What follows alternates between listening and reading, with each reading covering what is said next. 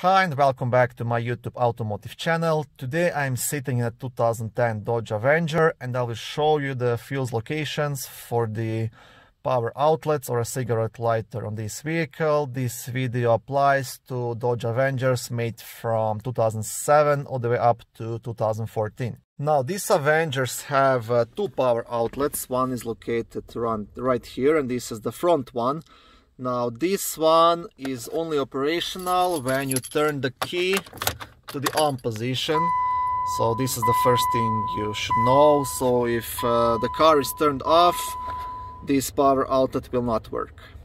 The second or the rear power outlet is located inside the middle console, and this one is actually powered directly from the battery. So that means even if the car is turned off, this power outlet should still work.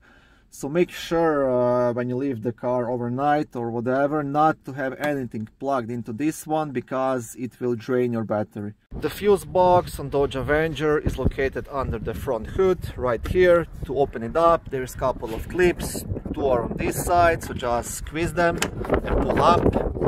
You'll hear a click, and now there are two on the other side as well, one here and one here. So you want to just pull on those two up as well.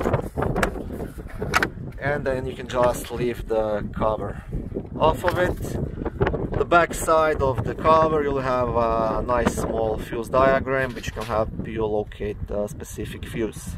And the fuses responsible for the power outlet and the cigarette lighter are these two blue 15 amp fuses. So this one right here, it's a fuse number 16, 15 amp, and this one right here, it's a fuse number 11, also 15 amp. Okay, thank you for watching this video. I hope it was helpful. If it was, please like it and subscribe to my YouTube automotive channel. On my channel you can find lots of how-to videos, do-it-yourself videos, car reviews, product reviews and other similar automotive topics.